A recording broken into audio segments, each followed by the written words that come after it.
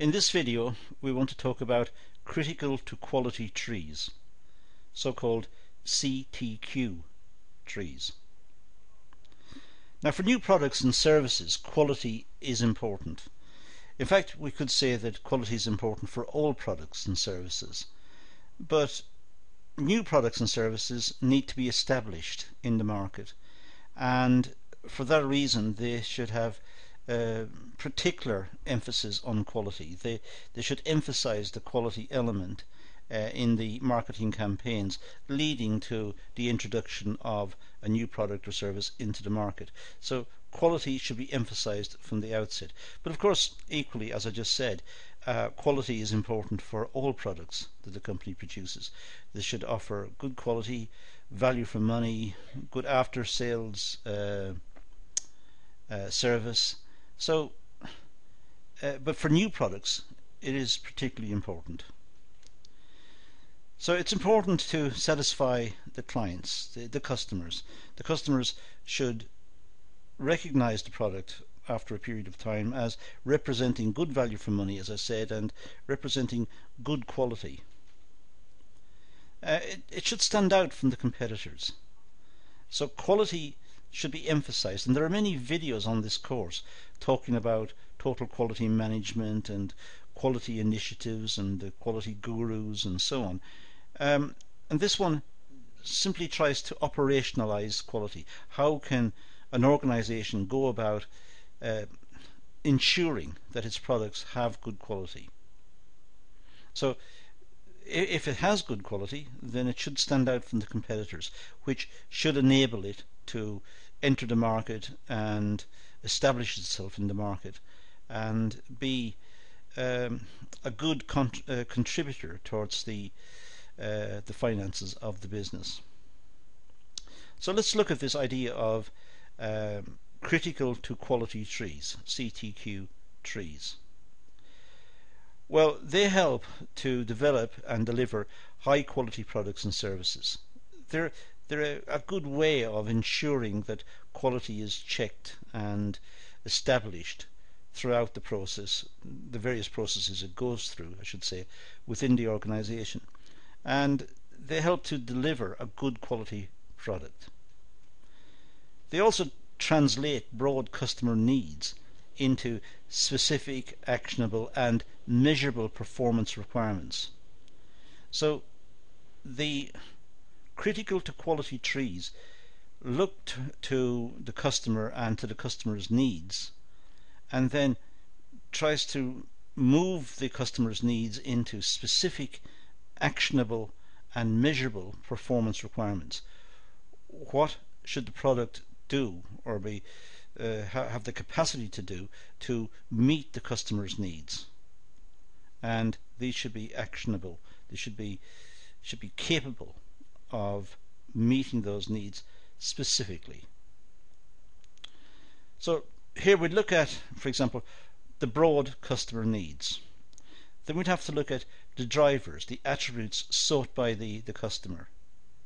So what's the broad customer need? What does he want overall? And then what particular attributes should the customer, or does the customer have in mind? What does the customer want more specifically? And these are the drivers. And what are the measurable requirements of each driver? How do we measure whether the attributes that are sought by the customer are met or not? So let's just look at having some need. Well, this need would have a driver. This is the broad customer need.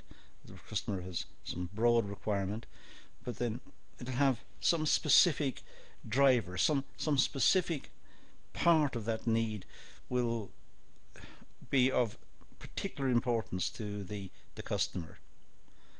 And these this driver, this attribute, may be met by, say, two particular requirements. The product should have two requirements, and if these two requirements are met, then that driver is met, and if the driver is met, then the need may be met entirely or it may be partially met.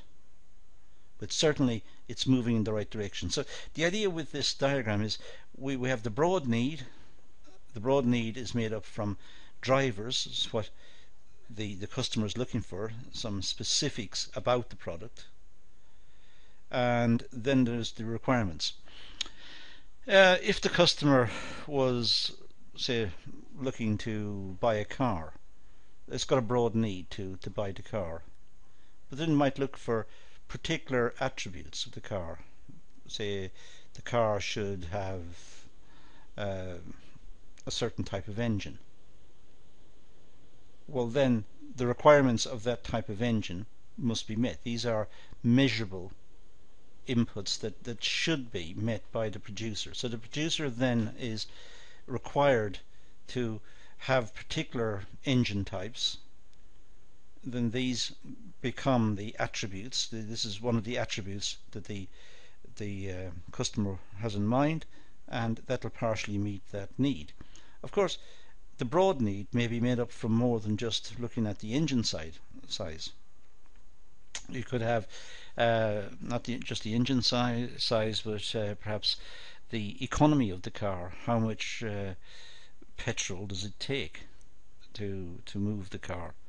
How many miles per gallon or kilometers per gallon or per litre or whatever. How efficient is the engine? That might be one, and that will have again some measurable requirements that needs to be looked at by the producer.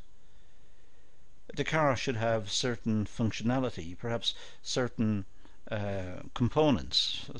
It may have to have a radio, for example. So that would be a particular requirement as well. So we can see that the broad need is to have a car, but then there are specific attributes that the car should have to meet this customer's requirements. It should have a certain engine size, it should have certain upholstery, it should have certain economy or efficiency, it should have a certain capacity, and it goes through it. And there may be many of these so-called drivers that the customer will have in mind, and these have to be met then by the producer. If they are met, then all of the attributes will be met, and then the broad need will be met. So let's look at critical to quality trees. Well, we have the need, we have the quality driver, and the performance requirement. Now, the need is to promote a new product. Let's say that's the particular need. Promote a new product. So we need to establish quality credentials. And one of the quality credentials could be to meet national health and safety standards. So that might be one particular one that's important when looking at quality. But it should also be the case that quality needs perhaps to have an honest and open approach with clear guidelines. So quality should be explained clearly to the customer, what the product can do or can't do, and how it's made and how reliable it is. And this should be honest and open. So that could establish some credentials there. So in promoting a new product, we could have after sales service, something very specific, say deal with customer complaints within 7 working days. That's the performance requirement. Deal with refunds within 5 working days. That's perhaps a requirement. And we could have set marketing targets. Say, for example, grow sales by 5% per month, or enter an international market within 2 months of startup. So if we just study this tree for a moment, here we've got the need, which is promote a new product. Then we have quality drivers. Well, establish the quality credentials. So in other words, look to the broad statements about quality that will apply to this new product. It'll meet national health and safety standards, so the product will tick that box, and it'll be presented in an honest and open fashion. The quality attributes of the product will be discussed honestly and openly. So that's quality credentials dealt with. After sales service, well, set up the quality driver here is after sales service. How will this be achieved? Well, the performance requirements would be, let's say, to deal with customers within 7 working days, or deal with refunds within 5 working days. Now, why 7 and 5? Well, these are just picked by the company to indicate that all issues will be dealt with in that time frame. So after sales service is now clear. Customers know what they're going to get in terms of after sales service. Set a marketing target. So the company sets itself a marketing target, and the marketing target is specified. Say, grow the sales by 5% a month, or enter an international market within 2 months. So it's got performance requirements. Now the company knows what it needs to do in dealing with this new product. So it knows what it needs to do, it knows what the quality issues are, and it knows what it's promising. So there will be a new tree for each need. So each need that is, you can imagine, there will be a new tree with a quality set of quality drivers and performance requirements. And that's how it's worked out. That's how in practice it would be worked out. The broad needs would be identified, quality drivers would be associated with them. So what aspect of the product are we dealing with, some quality driver, and then how is that quality driver met, how is that requirement met, and these are the performance requirements. So if we look at the left hand side, we see what the customers want, or what the company wishes to do, in this case promote a new product. And on the right hand side, under performance requirements, we see what it must do in practice. But we can see where each one of these tasks on the right hand side, they feed into quality drivers, and the quality drivers is what will enable the need to be met.